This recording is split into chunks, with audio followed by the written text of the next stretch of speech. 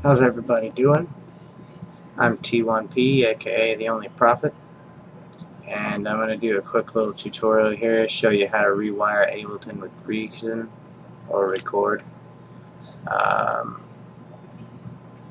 and show you how to set your Launchpad up to show you some feedback. So Ableton's already open. You go ahead and open record at this point.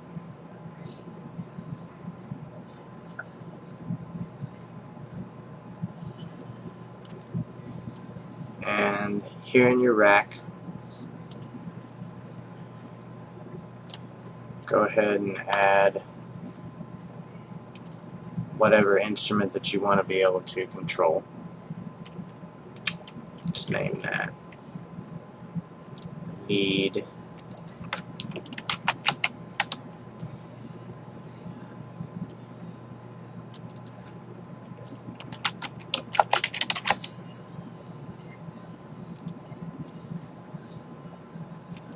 Initialize that, and I'm going to create a quick little 3 oscillator lead here.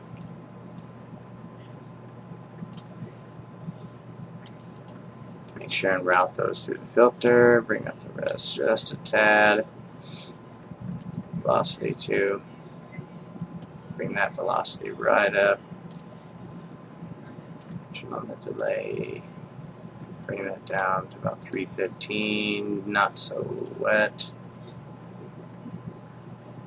Bring that sustain up. And we got us a quick little lead patch there. Alright, I'm back in Ableton. This audio file here, or audio track, see here it says audio from, click that, click record, audio from record. And you can see you can get it from any of the different channels, but for our purposes we want to just use the main mix. To do this, this will allow you to bring individual instruments in from Reason into individual tracks in Ableton. So you'll have even more control over them that way. So we want that audio going straight to the master. This MIDI, rename that, call it Rewire. Get MIDI from everywhere, and we want to send that MIDI straight to record.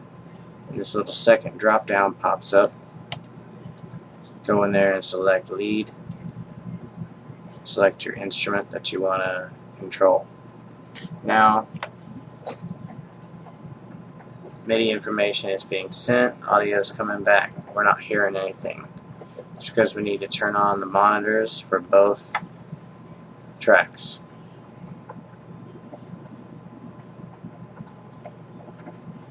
Now we're getting audio coming in. Perfectly there. So, that's that. Rewired to Reason. Now, insert another MIDI track. We're going to call this Launchpad Lights. Because if you're using a Launchpad in User 1 mode to control your MIDI track, then you're going to want some feedback there that shows you what you're pressing. So we're going to get the MIDI from Rewire. I'm going to send that MIDI to the Launchpad and monitor that too. Now we get lights on the Launchpad, but they're really weird generic colors. So you want to get this MIDI effects going. Open up and grab the velocity. Drop that right on the Launchpad track. Then with this knob right here, the out high, you can control the color of the feedback lights. There we go. It's like a nice bright red color there.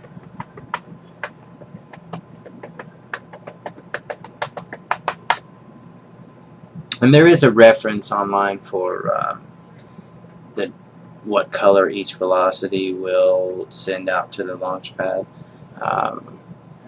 But I'm not really sure where that is at the moment. So I guess that's it for this time.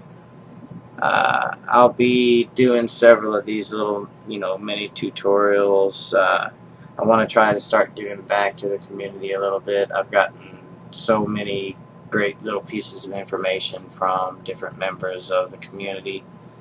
Now that I know a little bit more about what I'm doing, I want to start trying to give back. And according to Tom Cosm's free ebook, it's a great way to stay creative during lulls in your production cycle. So, you take breaks and take these challenges and do these tutorials. So come back to my blog often. Leave your comments here. Let me know what you think. If there's a specific tutorial that you would like to see, let me know what it is, and I'll do my best to get it done. I'm also going to be posting these on the boyinaband.com forum, and if you haven't seen any of his tutorials, go and check those out, especially the 7-day songs. And his website has a whole tutorial section, so you can check that out. Again, go check out the Facebook page. I'm going to post all these there too. And don't forget to check out Tom Cosm's Producers Show-Off Corner on Facebook. It's a great place to meet other producers and see how they work, see their workflows. And everybody is screencasting for the things there. Alright, thanks a lot. See you next time.